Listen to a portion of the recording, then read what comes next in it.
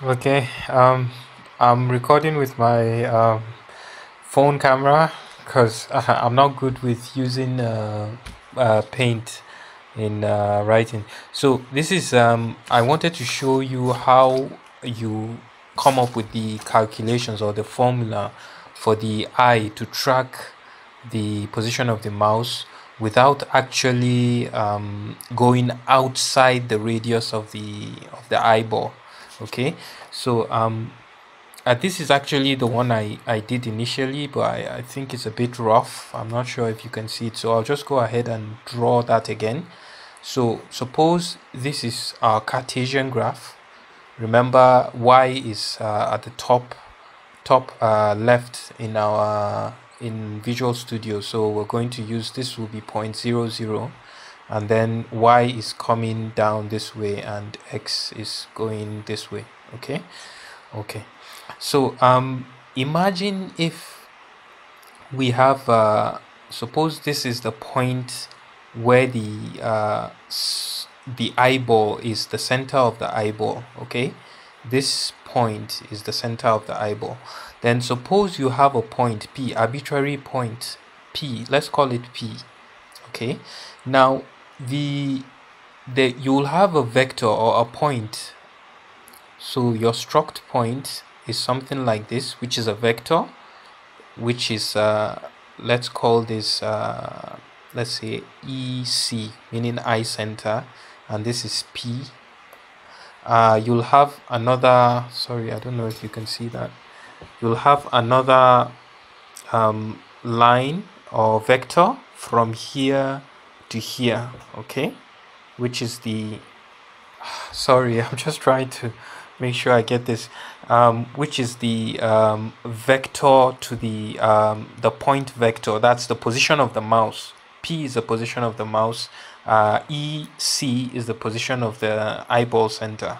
Okay, now first of all, what you need is you need to get a vector that goes this way. Okay, and that vector, of course, is P minus EC. Okay, for elementary, if you've done maybe not elementary, if you've done mathematics, you'll know that to get this vector is just this P vector minus this vector. Okay, so when you do that, what you're going to end up with is this. That brings us to this particular graph up here. Okay, so that is this P you're seeing here. That's the vector, meaning the vector is starting from now. It's no longer 0 0, but it's from EC. Okay, so that's the center of the eyeball. Okay, so we now have this vector P. What we actually want is we want a vector that goes from here to a point here that's not all the way to P, because it's going to be outside the radius of the eye. Okay, radius of the eyeball. So we want it somewhere here. And what determines this? I'm now marking from here to here as R. Okay, small r. Okay, what determines that small r? That small r will be determined by the radius of the eyeball. Okay, I don't know if people are following this, but I'll just try my best to try and explain. It's going to be determined by the radius of the eyeball. Okay, now how do we get this small r? Now, to get that small r, first we need to know the distance from here to here. Okay, I'm going to call that big R. That's this big R here that I've written here. Okay, so that's just the magnitude. If you look at big R, it's just the magnitude of this P vector.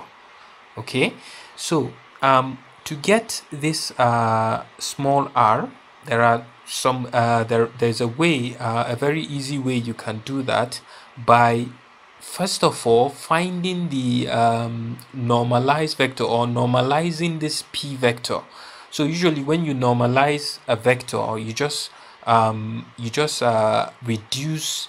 It's the same vector with the same direction, but the unit, the magnitude of the vector is 1. Okay, now look at this dotted line from here that goes up and meets this horizontal line here. If you look at it from your Pythagoras theorem, if you mark that down, that gives you y and this gives you x. Now, meaning this p is p, okay, not really pxy, but that means the x and y, they are not actually from 0p, okay, they are not from op, they are actually from ecp. So this x is the result of when you do the vector of when you do the calculation of op minus oe, oec, okay, that's when you get this x and y. Okay, so this y is not the actual y you're getting. It's actually the y you get when you do the subtraction of p minus eyeball center. Okay, all right, so you have y here, you have x here, which means you're going to have a theta here, an angle, this angle. Okay, let's suppose we call it theta. Okay, now from this normalized vector, you can see there's a dotted line that goes up there. You can see that our sine theta is opposite over hypotenuse. Okay, that's that means sine of theta is equal to x y divided by 1. So y, sine of theta is y. Okay, then the cos of theta, cosine of theta is adjacent, which is x here, adjacent over 1, which is, now this y is not the same as this y. In fact, let me call it y normalized. That's for the normalized vector. Y normalized, sine theta is y normalized, and cos theta is x normalized. Okay, so for the normalized vector, what you have is something like this. Sine okay, actually cos theta comma sine theta. Okay, so this is your normalized p vector that's coming from eyeball center to exactly 1 unit of exactly 1 unit magnitude. Okay, all right, let's proceed. So that's when you get this. Since we've gotten this this okay, for theta, I think we haven't said what we haven't calculated theta. We can actually calculate theta from this. We can actually get theta from this, and using that's using tan theta. If you look at it, tan theta, sorry about the poor video, tan theta is equal to, now this this x and this y, they are for this pxy. Okay, so tan theta is opposite, which is y, over adjacent, which is x. Okay, so theta is going to be the tan inverse or arctan of y over x. Okay, I'm beginning to run out of space on the paper. I'll try to rush it. Okay, so that's for the we've gotten theta. Okay, so theta is a known value. Okay, since we know our y, we know our x, we can actually calculate tan inverse of y over x to get our theta. Okay, so theta is known.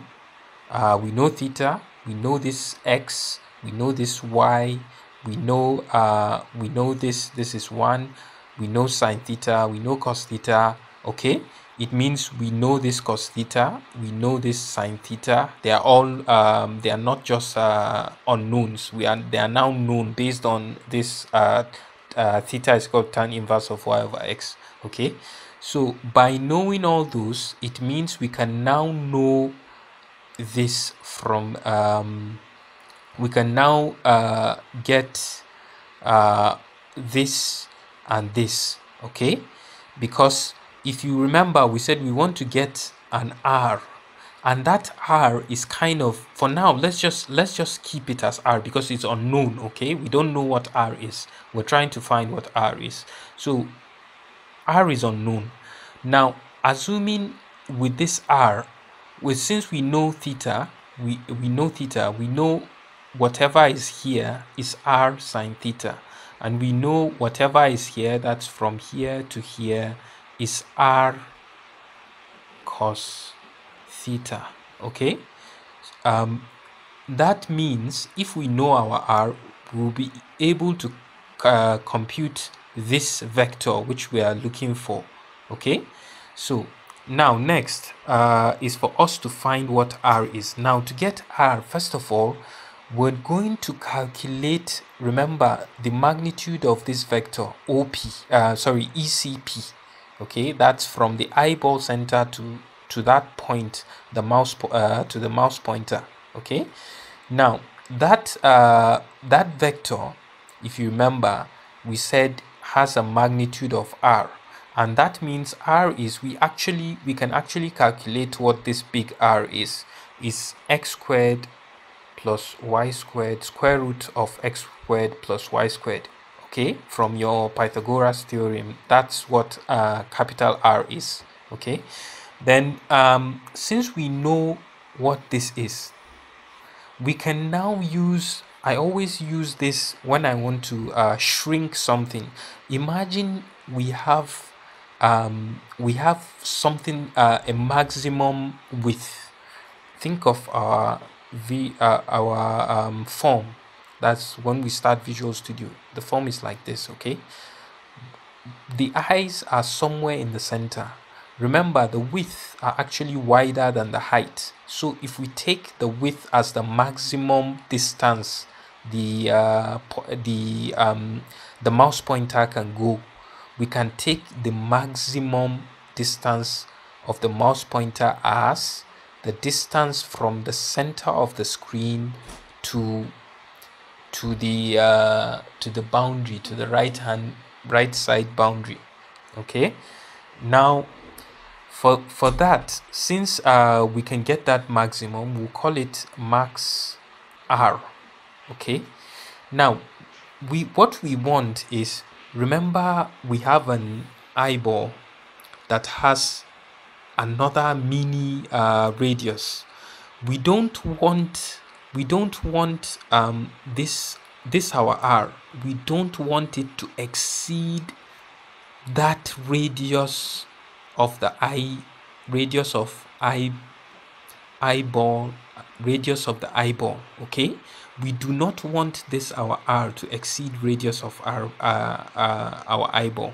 So what we do is we take this big r and we somehow shrink it based on the width of, where's it sorry, based on this max r. Okay, so if we take max r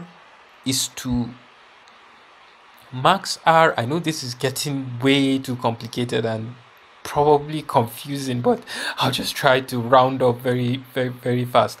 Max r is to capital R as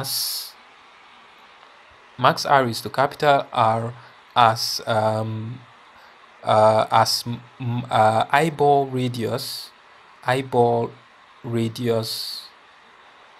is to small r. That's the r we are looking for, this small r. Okay, now I'll just go ahead and open the next page. Okay,